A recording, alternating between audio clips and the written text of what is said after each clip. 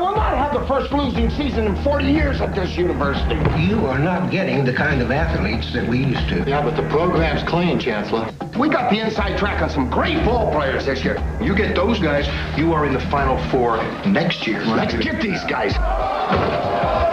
He's never been coached. He's totally wrong. Neon, please try not to step on the children. Okay, all right. I figure a white blue chip athlete like myself deserves something extra, about 30 grand.